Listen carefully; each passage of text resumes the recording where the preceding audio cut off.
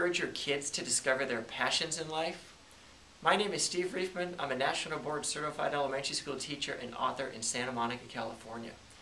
A couple years ago, I had my students complete a passion survey on the first day of school, and it quickly became one of my very favorite activities to do in the classroom. On this piece of paper, the kids simply listed their 4 or 5 very favorite things to do, and then they drew themselves doing it. At the end of the day, I took all the papers home and created a chart, which I placed on the closet door in the back of the room.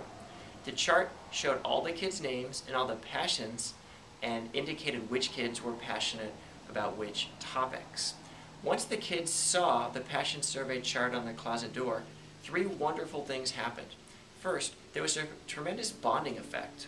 So when kids discovered areas of common interest, they either started new friendships with classmates or friendships that they might have already had deepened. Second, when the kids made choices about what they were studying in class, they used the ideas on the passion survey to give them ideas. So for example, if we need to do a nonfiction report in writing, and I don't know what to write about, I could think about what I did on my passion survey, and I could use one of those ideas. So if I'm passionate about baseball, which I am, I could do my project about baseball. The third great outcome was that simply by talking about passions, it became cool to be passionate about things. So for those kids who have not yet discovered their passions, they got to see other people talking about their passions, and it encouraged them to discover their own passions.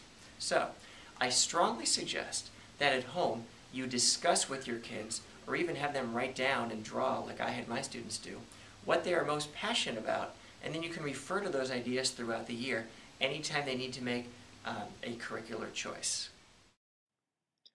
For more teaching tips, blog posts, and other resources on teaching the whole child, please visit stevereifman.com.